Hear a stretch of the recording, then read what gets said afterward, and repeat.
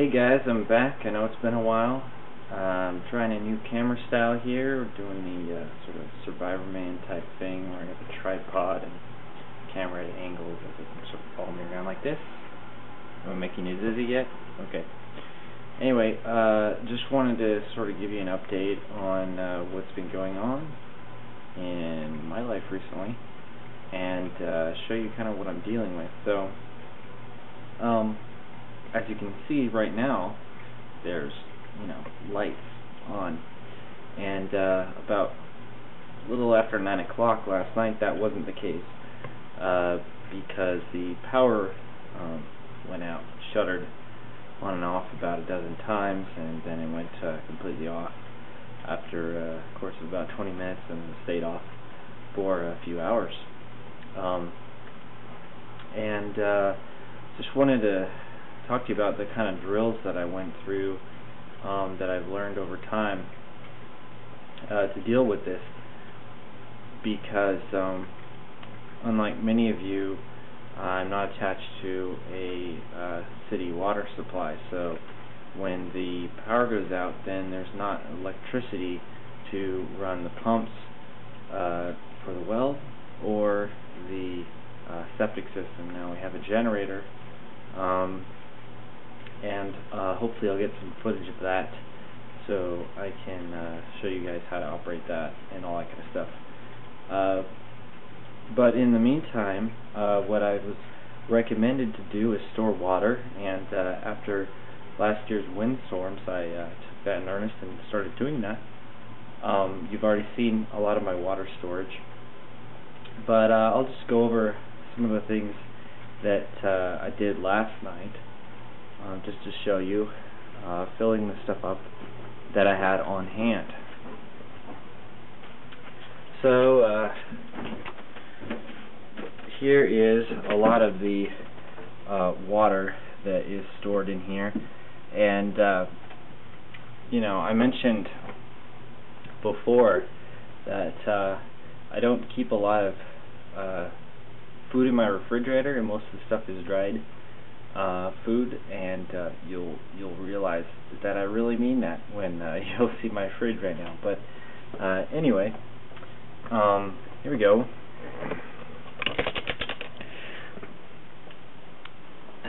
So as you can see, we've got these reusing these Gatorade bottles. These are pretty tough bottles, gallons, and two 2 liters. The angle of the camera, I can't really get that anyway. And my platypus, and these are great little bags that I got. This originally has a mojito mix in it, but these are like $3, and they make really cheap water carriers, like like the platypus, except for these are a lot cheaper, and it's reusing stuff and holds a lot of water, but condenses to the same size as this, just folds up when you're not using it. Okay, and condiments, not a lot of stuff in my fridge. So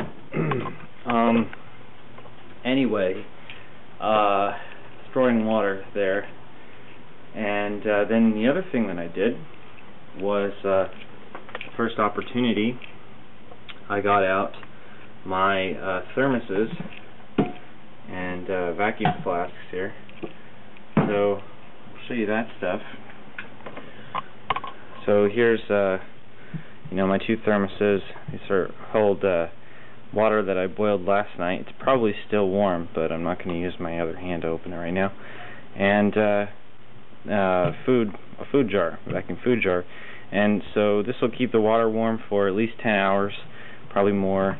The one that works, this one, the seal isn't working, but this one should hold it for that long. And obviously if you've cooked some food, you can keep it warm in here for, again, 8 to 10 hours, something like that. So yeah, and then what I did was I took the time immediately to use this large surface that I have here on my on my wood furnace here, this wood furnace has a large surface area on the top, and you can actually heat water and things like that, keep things warm on this surface. You could probably even cook on it or boil water if you actually you can boil water. I have boiled water on this before, but you have to really get the fire going to do that, especially because the electric fan, the blower in the bottom, will not be working when the power's out, obviously. But I like the wood furnace because it works when the power's out. So heating is a big deal. It's a big issue. Keeping the house warm, and the fireplace, the wood furnace there, does a great job. And just to show you some of the huge logs that I've been throwing in here. There's these really big logs.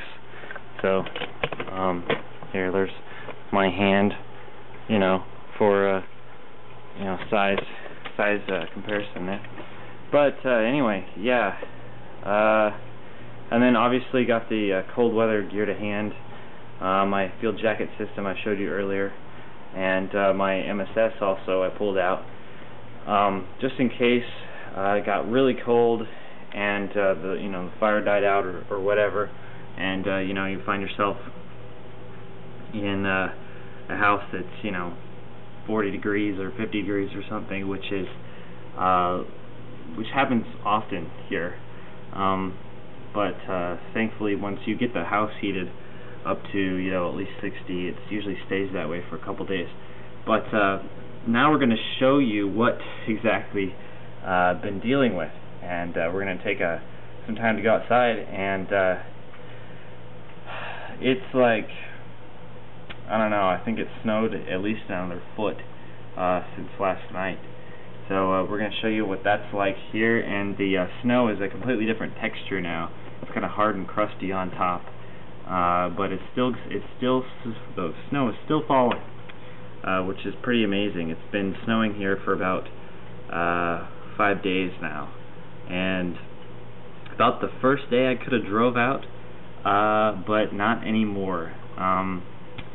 If I had snow tires, maybe, but my car is very low to the ground, and so it's pretty hard to plow through all this stuff, and that's definitely a consideration to think about if you're dealing with this often, or you're looking for a bug-out vehicle.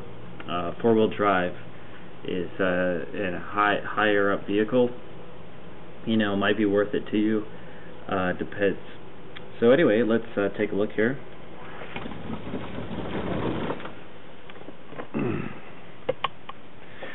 Now, I don't know if you can see really the magnitude of this because of the exposure on the camera, but it looks okay. But as you can see, it is falling. Snow is falling right now. And there's quite a lot of fog. There's a really low visibility out on the water, as you can see. And we're going to show you what this snow is like and how deep this really is, because I'm not sure if you can tell. So, here, listen to the sound that this makes. So, there's a sound, and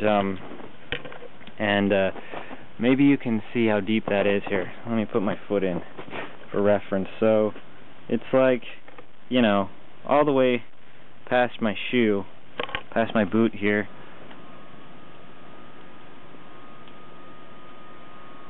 Okay, and somewhere in the vicinity of the base of that tree over there is where my wood pile was, and I've been carting wood back over here to the house, uncovering the wood pile and pulling it back over here. We've got another wood pile over here and lots of places where we've collected sticks and things like that for tinder.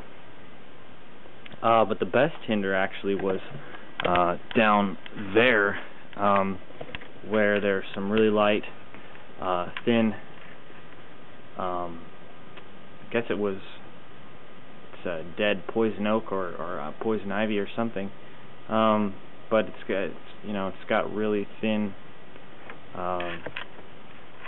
twigs, so it's good to start fires with. And it's dead, you know, so it doesn't hurt anybody. But yeah, there was coupled with the snow, there was lots of wind. Here there wasn't much wind, you know, maybe 30 miles an hour, 20 miles an hour, 30 miles an hour. Last year when we had the windstorm, it was up to like 70 miles an hour. And here, with these big trees, okay, right on the water, it was not good. We're not having a fun time. And if you can see right over here, this empty spot over here, there was a very, very large tree there.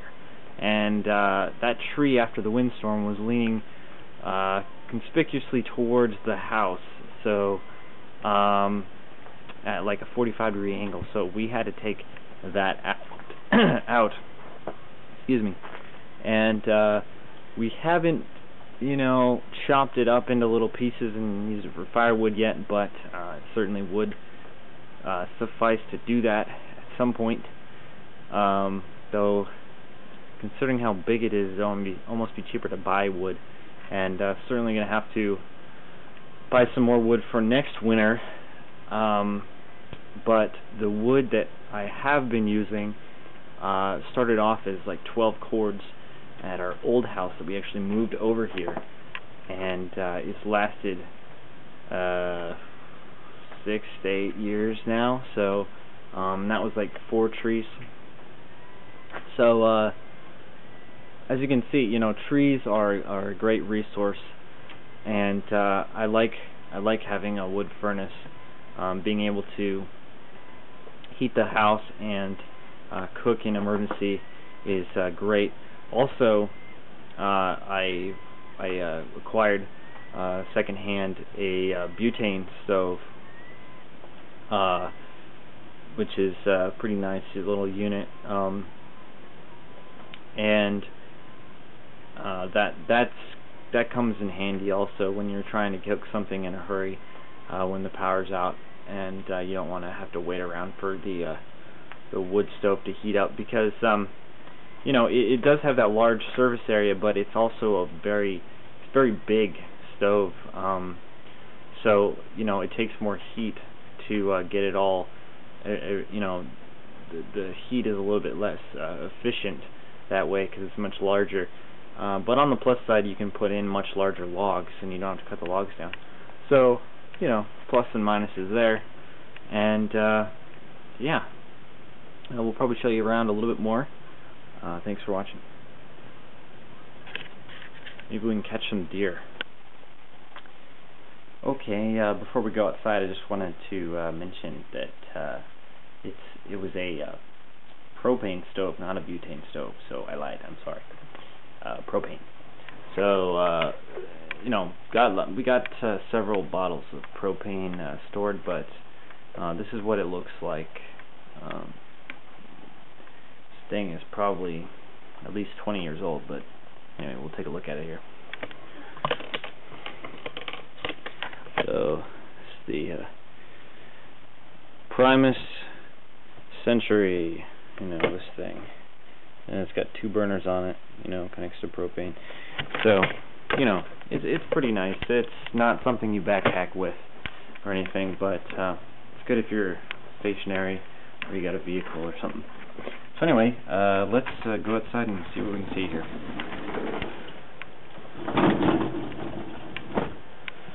Craziness. Crazy weather. Okay.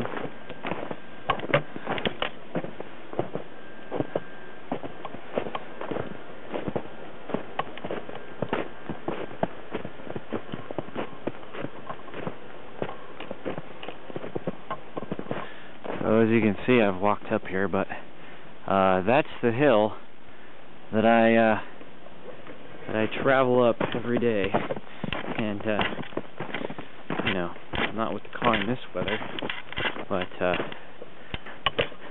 not anymore. The car's up the hill, which, you know, could be handy at some point, you know, but you know, we like deer. We like the family of deer. And so, you know, we let them walk around and stuff. And they're definitely trying to find food out here. Saw them out there yesterday, trying to find food and playing around and stuff. So, you know, let's see if we can show you these tracks or not. Let's try to find a good one where you can see the cloven hoof here.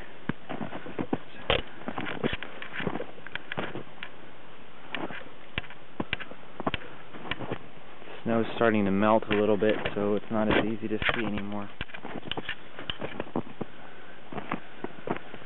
Because now it's getting wet. Let's see if you can see this.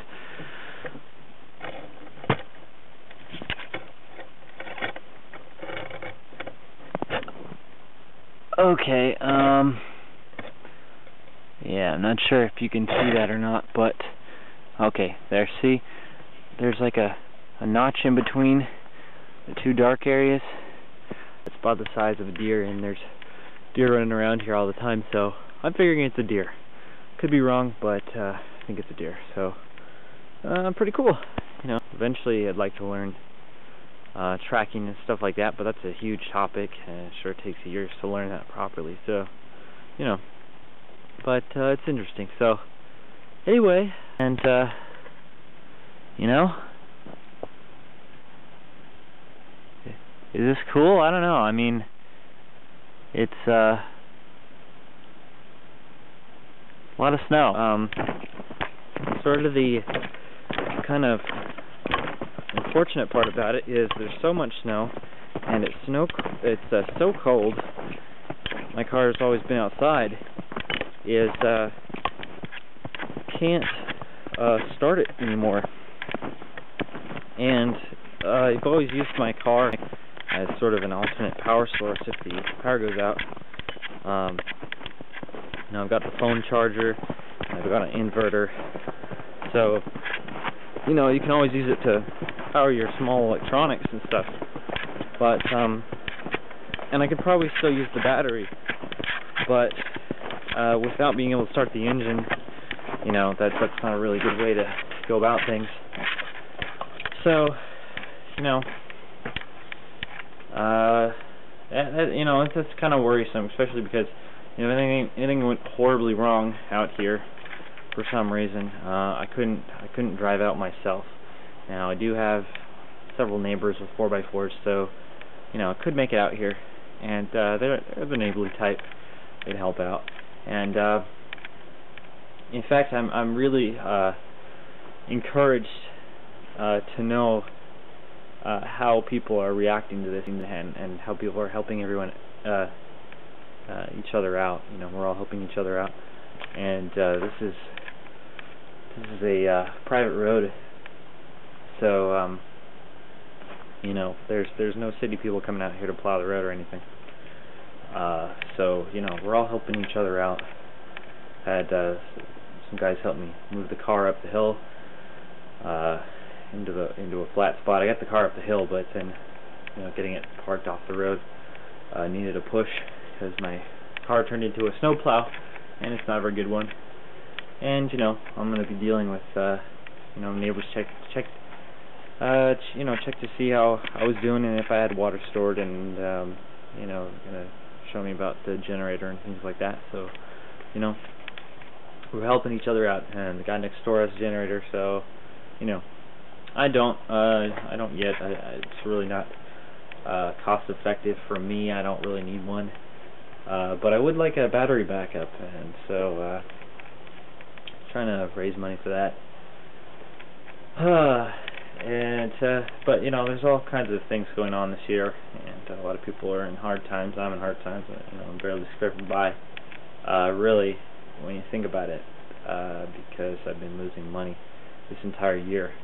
Hope everybody out there has good holidays